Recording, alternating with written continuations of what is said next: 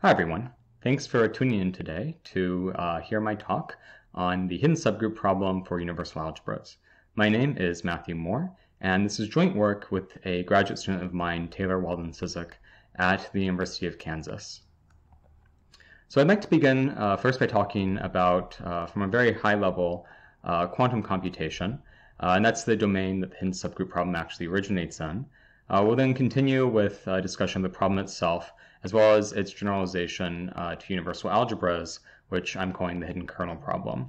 And then lastly, the main results which I would like to present, which are namely a complete classification of the quantum and classical complexity of the hidden kernel problem on powers of a two-element domain.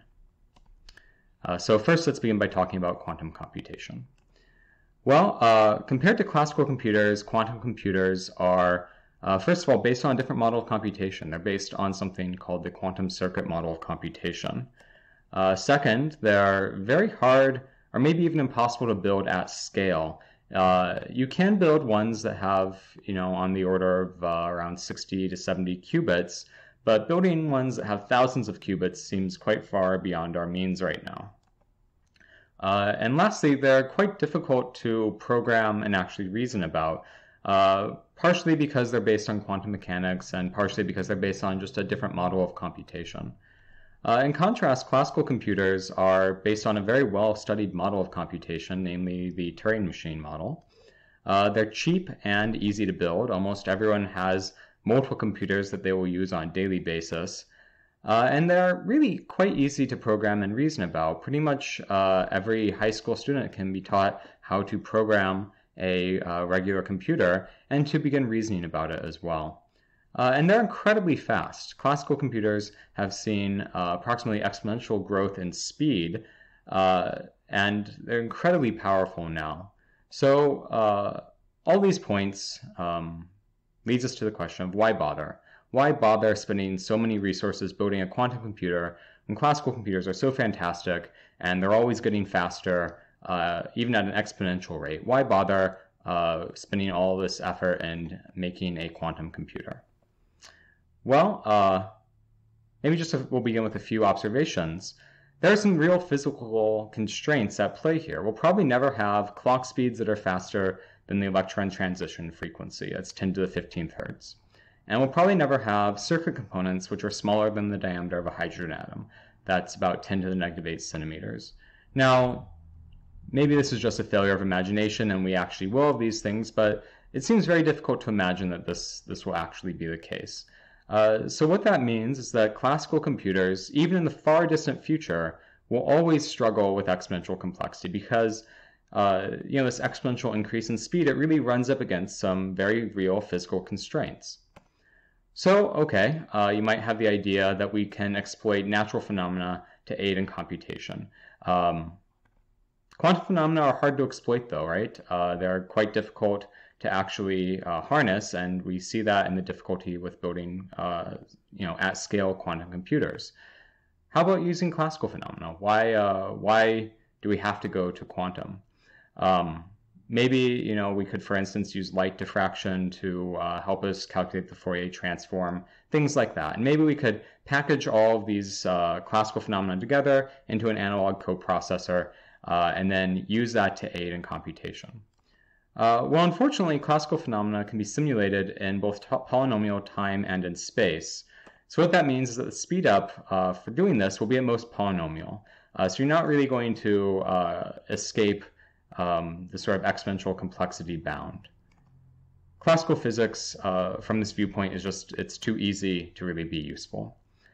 Well, let's instead consider quantum physics. So let's imagine a quantum system where we have n particles with spin 0 or 1, up or down. Each particle is going to be modeled by a complex normed vector space, that is a Hilbert space. We call it this fracture B. It has basis vectors 0 and 1, which I write in Dirac's notation with this sort of funny vertical line and an angle bracket, like that.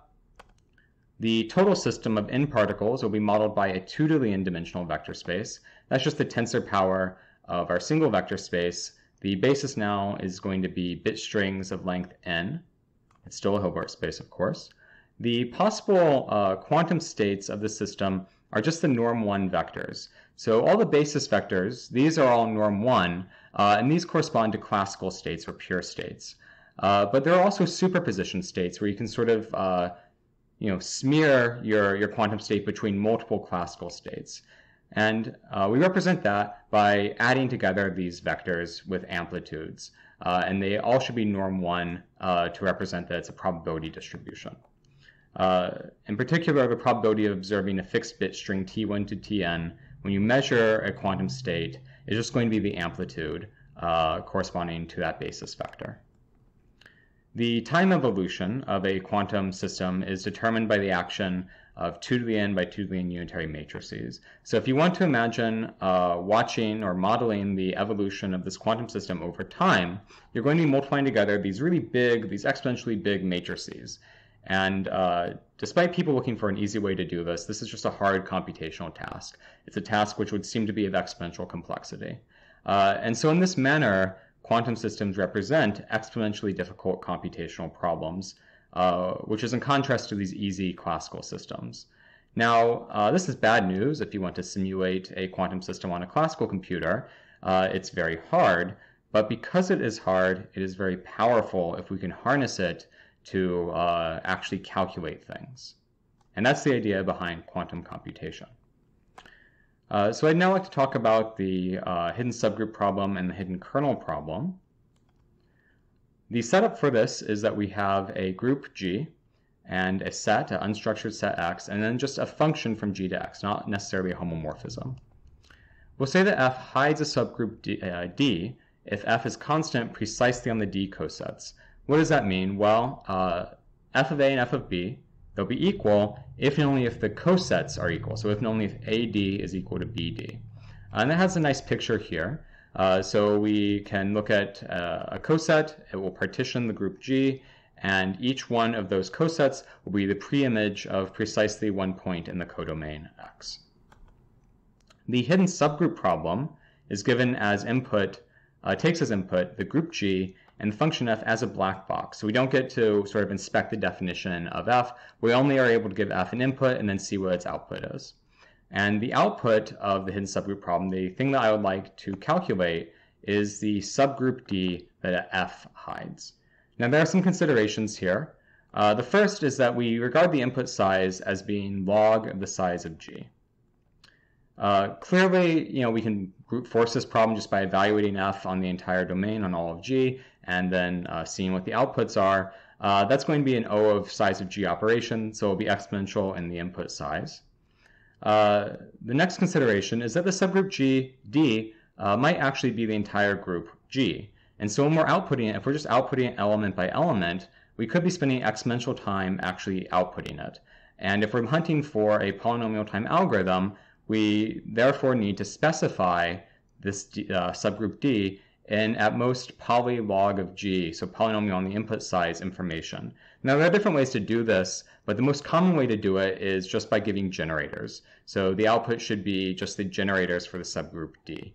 And groups have the feature that every subgroup is generated by at most polynomially many elements. And then lastly, there are two kinds of complexity we might consider for the hidden subgroup problem. The first is circuit size, so the size of the circuit which actually solves it. And the second is how many evaluations of the function f are required to solve it. So that's the so-called query complexity, is the evaluations of f. So here's the hidden subgroup problem again. We have the input and then the definition of what it means to hide a subgroup D.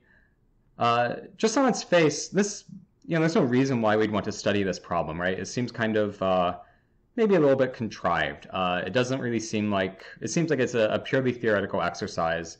But in fact, many famous problems are actually special cases of the HSP. The first is Simon's problem, and this is significant mainly from a historical perspective.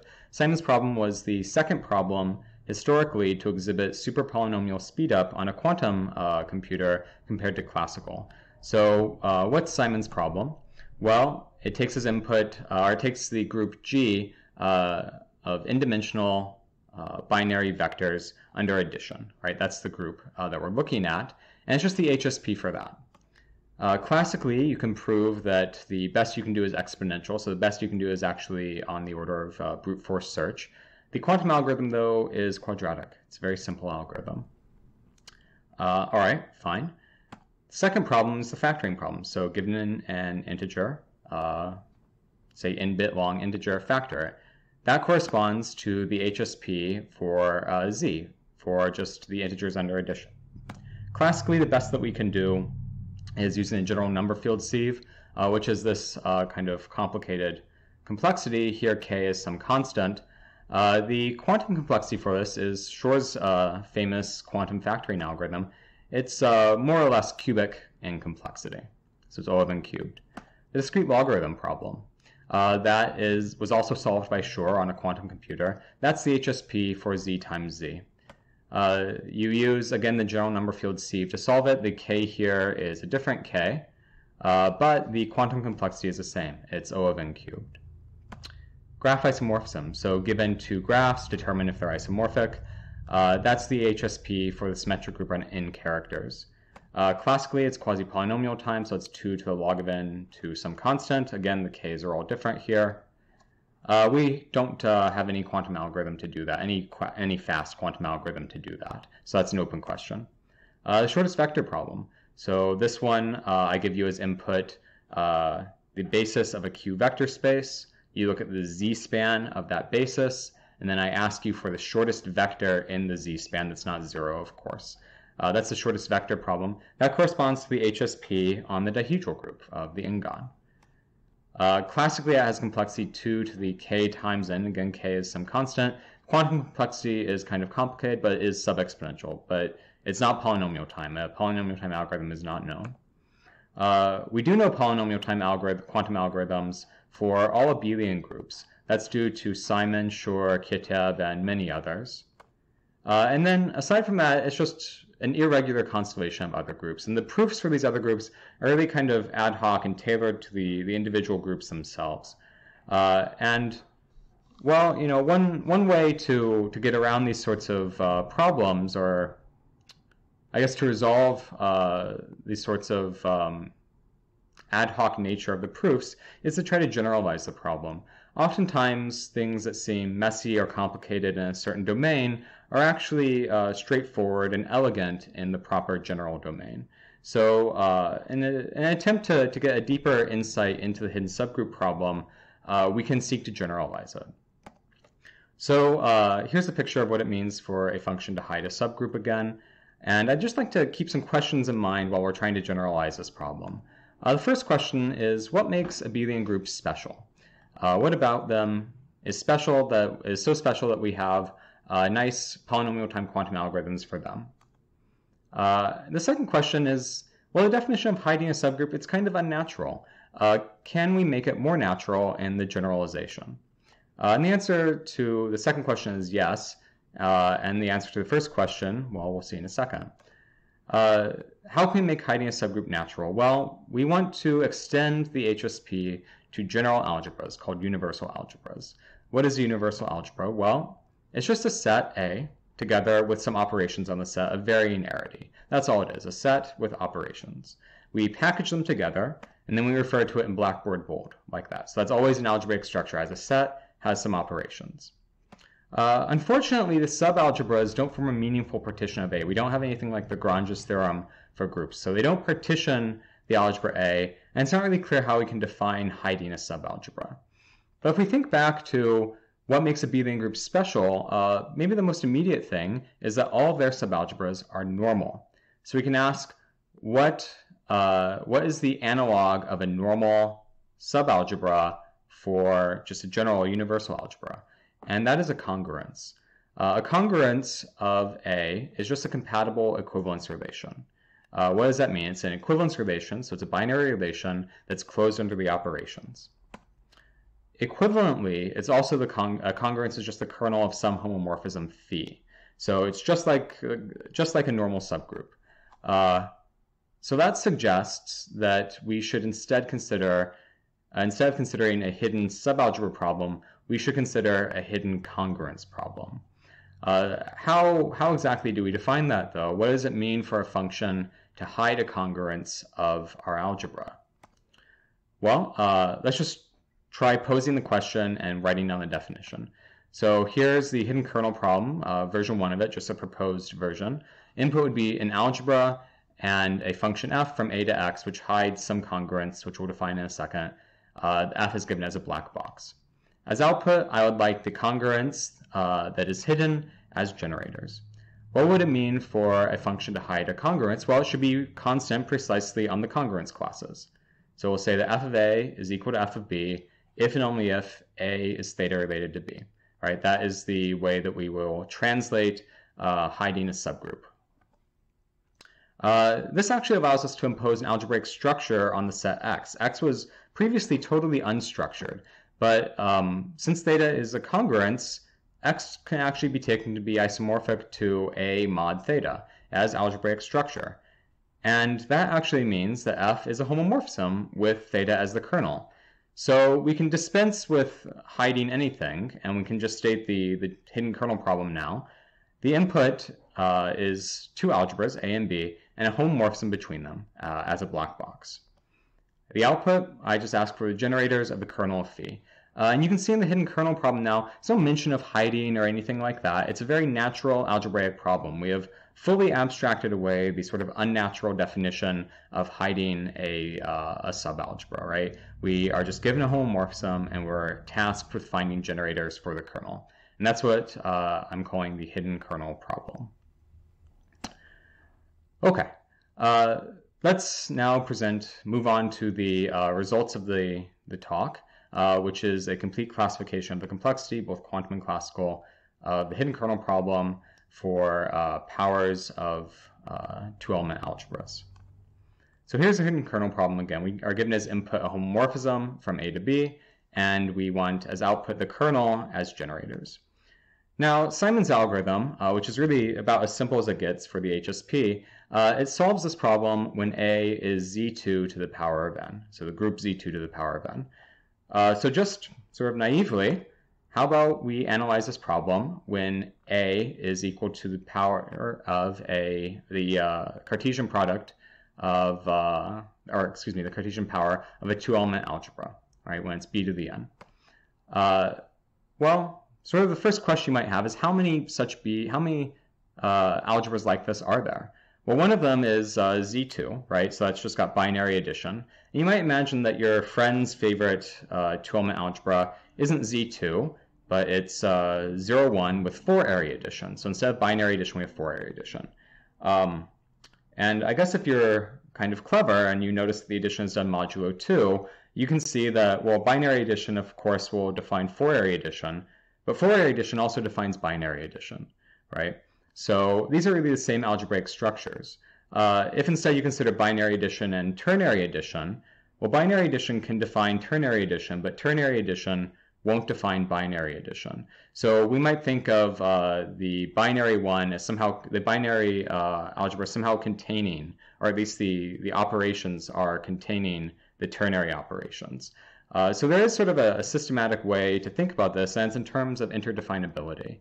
Right? Binary addition defines ternary addition, but ternary addition does not define binary addition. And when you think about it this way, in terms of definability, you get what's called post-lattice. Post-lattice is the lattice of operations, clones of operations on a two-element domain. So right here, kind of in the middle, is Z2. That's binary addition. Right down here, underneath it, that's ternary addition. Ternary addition is below it, because binary addition defines ternary addition, but ternary addition doesn't define binary addition. All the other ones, like 4-area addition, that's just equal to Z2, so it's actually equal to the same node. So a node lower down, all the operations there are definable by a node that's higher up, like that. And this is really the sort of systematic way that we're going to use to that's going to guide us in our analysis of this problem, right? We're going to be considering different sets of operations, and they're going to be sort of positioned throughout this lattice here. This is called post-lattice. It was originally discovered by Emil Post in, I believe, 1921. So here's our first theorem. Here's post-Lass again. We say there exists a polynomial time quantum solution for the hidden kernel problem on b to the n, where, well, first of all, we have Simon's result. That's the AP0 node right here. So that's just Z2. That's Simon's original result. That's already known. So there it is. We can make a few observations about this. First, exists is inherited up. So if you have a solution to the operations down here, since all the operations below are contained in all the operations higher up, what that means is that any homomorphism of the operations higher up is also a homomorphism of the operations lower down. And based on how the HKP is quantified, what that means is that the existence of a solution is inherited upwards. So Simon's original result immediately gives us solutions for these other nodes up here, right? Up here is the top. These are just all possible Boolean operations. So those would be operations definable using negation and join or or. So that's Simon's original result. Well, we can extend Simon's result to the set of operations MPT 0 infinity. It's generated by x and y or z. That's right over here, sort of at the bottom of this leftmost wing. Using our observation, that actually gives us a solution for all of these clones up here, infinitely many clones on the left-hand wing here. We also get it for the dual of MPT 0, MPT 1 infinity. That's x or y and z. That's right over here on the right-hand side, the right-hand wing. And again, using the observation, it goes all the way up like that. The next one that we that we have a quantum solution for, a polytime quantum solution, is ternary addition. And that's right at the base of the sort of central triangle. That's AP right here. That gives us everything above it. And now we're sort of missing just one thing. It's namely this sort of bottom node of the lower triangle, of the lower diamond here. That's DM. That's the majority operation. The majority operation might be unfamiliar to you. What's the majority operation? Well, it takes as input three bits, and if 2 or 3 of the bits are 1, it gives you as output 1. If 2 or 3 of the bits are 0, it gives you output 0, and that completely determines all possible values, all possible inputs. So it gives you the majority, the number that occurs the most often. That's right there, it's DM, and we get everything above it like that. And we actually have that there doesn't exist, so we have an exponential lower bound for the following sets of operations. So there's AND, which is right here. And again, just like exists is inherited upwards, doesn't exist will be inherited down. So we get the sort of left lower wing. There are only, any quantum solution must be of exponential complexity going down. The dual is OR. It's right over here on the right-hand side. And again, it gets inherited downward. And then lastly, we have negation and 0, which is right here. And again, it gets inherited down. So every single node is covered. And this is a complete classification of the quantum complexity of this problem for algebras of this form, b to the n. How about classically? Well, we get the same sort of theorem. Classically, we actually have a classical linear algorithm for a lot of these that we outline in the paper. First is MPT 0 infinity. Just like for quantum, the quantum domain, MPT 0 infinity does have a polynomial time solution. And so we get a classical polynomial time solution for everything above it, so the entire left wing. Same with the dual of it, MPT 1 infinity. The entire right wing we have a classical solution to. And same with DM. DM also has a classical solution, right? A polynomial time solution, excuse me. Okay, well, what's the difference between quantum and classical? It's namely this sort of immediate diamond in here, right? We actually can prove that you need exponential complexity on a classical computer to obtain a solution for the central diamond right here. Of course, because we require exponential complexity on a quantum computer, that means on that means we'll have the same sort of thing for a classical computer. So we also have exponential complexity for and for or over here, for the lower left wing and lower right wing, and of course for u as well. All right. So this gives a complete classification, again, of the classical complexity of this problem for algebras of this format. So what's the situation? Here's the quantum complexity picture. Again, the blue means we have a polynomial time solution. The red means only exponential time will do. And on the right is a classical. And if you're really good at these sorts of spot the difference problems, or even if you're really bad at it, you'll notice that this is the difference here. And if you take the intersection of these two pictures, well, this is what the picture looks like. Right, this is what it looks like. So here it is again, final slide. And what's the main theorem that we can say about this, summarizing everything? Well, if we've got a two-element algebra and we consider the hidden kernel problem on b to the n, if MPT0 infinity, MPT1 infinity, or dm is contained in the operations of my two-element algebra, then we have polynomial time classical and quantum solutions. So if the algebra is sort of contained in this sort of upper part, including the wings of post-lattice, then you have both classical and quantum polynomial time solutions. If, however, you're stuck in this central triangle here, then you exhibit superpolynomial speedup. You have only polynomial time quantum solutions. You do not have polynomial time classical solutions.